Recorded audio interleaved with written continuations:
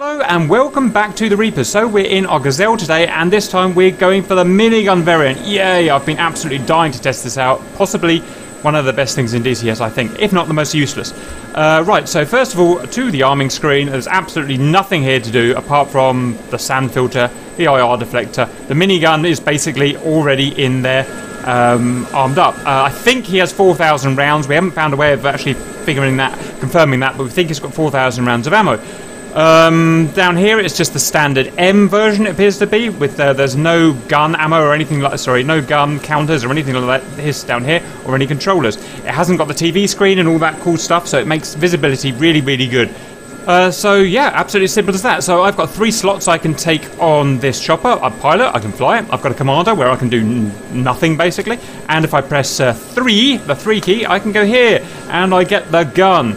We will be firing the gun with fire, gun or rocket. To aim the gun, the best way I found is to just, it's controlled by your head tracker, by the way. So I've got an IR head tracker, and if I move my head up, down, left or right like that, it follows it. There's no real way of aiming it. You just follow the traces and adjust the traces. It does have a hollow sight down here. If you look down here, I'm basically squatting in my seat now, but it's so awkward to use this that I just wouldn't advise it, and I don't think it would be accurate anyway. Guns like this are really meant to be used by following the traces and leading the target like that. Okay, now we can use multi-crew in this, so I could be in the pilot seat and Stahl could be sitting in that seat shooting. We'll maybe try that later, we'll see. Other than that, we just turn master arm on, and I'm going to take off now. I'm going to basically, I guess I'm going to put it in an auto hover and then start shooting stuff. So stand by as I get very excited.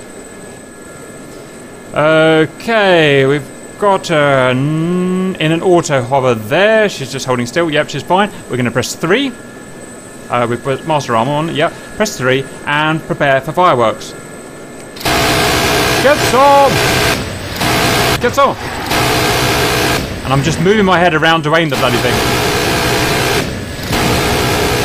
Get some! Get some! Stall! Get some! Oh, I can't aim up very high. That's the highest I can aim up. How's hello going to aim?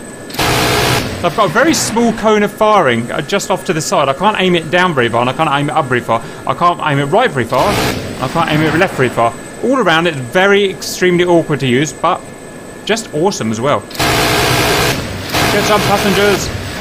Get some. Stoll, come and land on my right. I want to shoot you. Do it now. You have to get within my cone of firing. Cover there. This was a 7.62, so it's only useful against troops, basically. Basically, completely useless. Get some! Get some shots!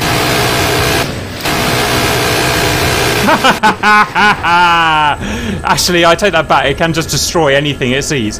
Okay, I mean, we don't really have anything to add to that. It's just good fun like that. Now, we're going to try a multi-crew now and see if that works. I can guarantee it won't because DCS, but we'll give it a go. Stand by. Hey, Starly Wally, you choose your helicopter. I've sent you a request.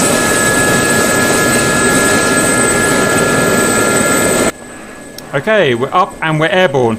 And as soon as I get in, the helicopter starts shutting down. You can see everything just shuts down. It appears to be a bug. And we're flying perfectly even though it's shut down. Have you got your master arm on, Star? Yes. I'm going to try firing, and it doesn't fire. And the rotors are going to stop turning very shortly. So, Moldy Crew, at the time of making this video, doesn't work. I'm sure that makes me feel sick. Why, Stahl, you awful human? Did I mention that there is such a thing as rotating blade stall? That was that. No, there you go. Cool. That's a 2-in-1 tutorial, that is. I'm sure they'll get that fixed soon, or, whatever reason's doing that, and then we can have multi-crew minigun, where Cap will get very excited. I hope that helps. I don't know why it would, but, and we'll see you later.